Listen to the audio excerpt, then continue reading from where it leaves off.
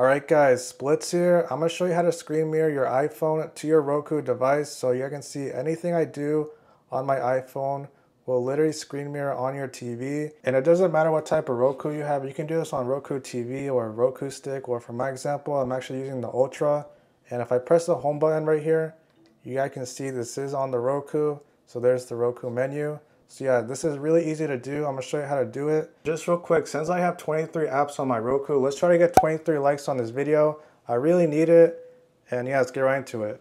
All right, once you're on the Roku menu, you wanna go to your settings. So just go up and then you'll see it right there. And then you wanna go all the way down until you see Apple, AirPlay, and HomeKit. So there it is.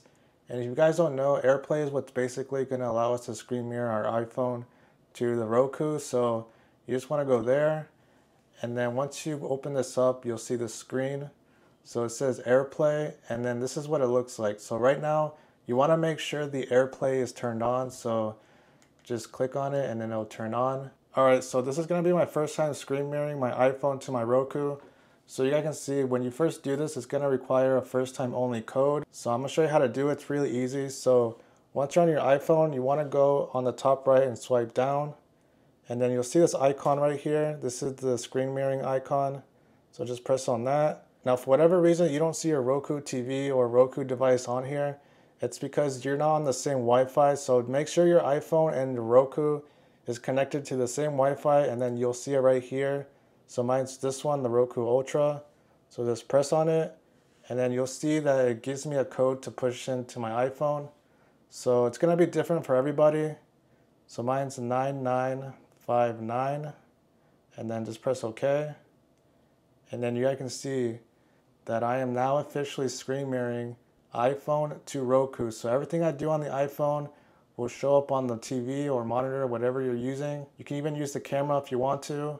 And just real quick, I'm gonna show you what it looks like if you were to go on YouTube. So this is just a random song that I found on YouTube. So once you play your video, you'll see that this is what it looks like when you play something on YouTube, screen mirroring from iPhone to your Roku. So it plays like a normal video, and the sound that's coming is gonna be coming from the TV. So that's pretty cool. And if you ever wanna stop screen mirroring, you just wanna go to the top right, swipe down, go back to the screen mirroring icon, and then right here, stop mirroring.